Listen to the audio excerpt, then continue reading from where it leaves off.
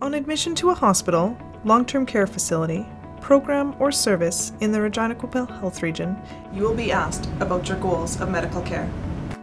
Goals of care are used by your healthcare team to describe the type of medical care you would want today if you became sick and could not speak for yourself.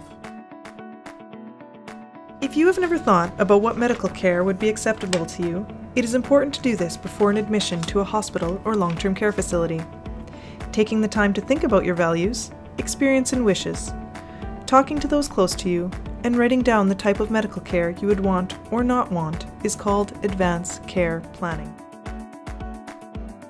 You may be given or you can request the My Voice Planning in Advance for Healthcare booklet, which is available to help you have discussions, which can be difficult, with those closest to you, including your family and doctor. It also encourages you to name a proxy.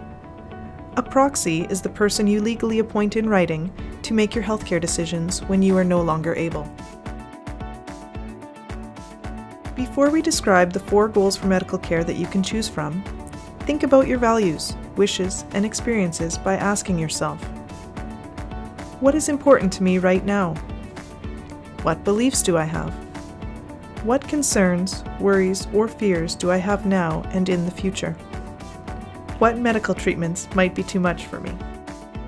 Now let's talk about the 4 general approaches to providing medical care in the Regina Qu'Appelle Health Region. Your options are full treatment conditional, limited additional interventions, or comfort measures only. You choose one of the 4 goals for your medical care. Full treatment. You may decide to choose full treatment as your goal for medical care.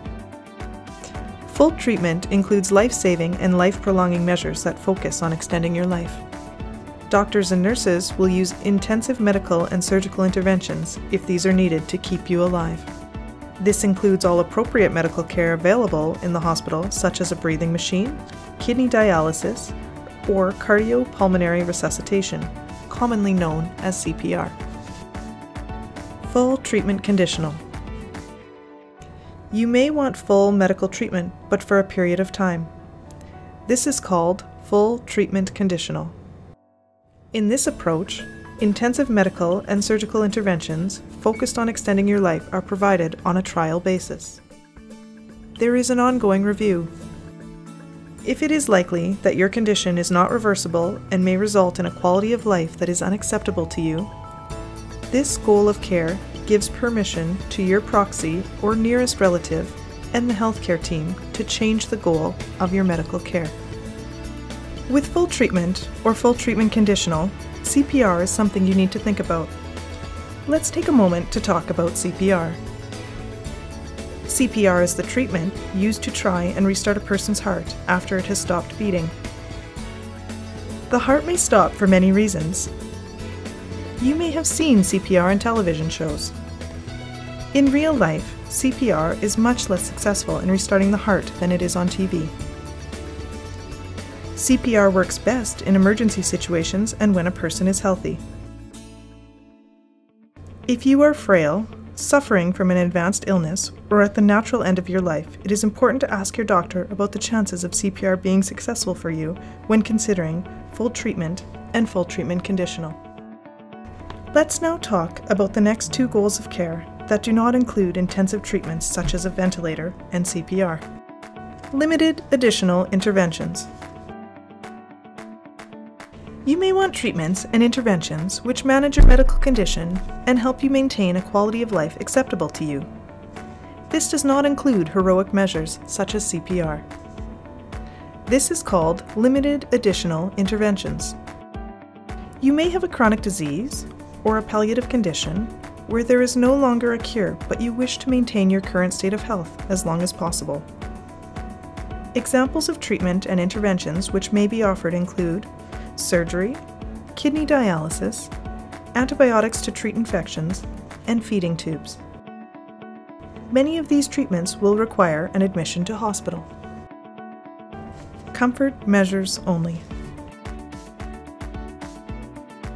When you reach the natural end of life or are suffering from a serious illness or disease, you may want care that focuses on providing comfort and relieving symptoms. This is called comfort measures only. This goal provides you with maximum comfort and control of symptoms common at the end of life. You may receive medication and other medical treatments to help control pain, help with difficulties breathing, or feeling sick to your stomach. The main goal is not to prolong life through heroic measures such as CPR. Comfort care does not mean you receive less care. Respectful attention is directed to both your physical and emotional needs. This type of care may take place in your home, a long-term care facility, hospice, or hospital. It is important to know when choosing a medical goal of care that we sometimes change our mind as our health and life circumstances change. This is normal. The healthcare team will take the time to review your goals of care with you on each admission and answer your questions. It is also important to remember that you are an active participant in your healthcare. Talk to those close to you and appoint a proxy. Talk to your doctor and a healthcare team and understand your medical condition. Choose the goal of care for medical treatment that is best for you and reflects your values, wishes, and beliefs. For more information, contact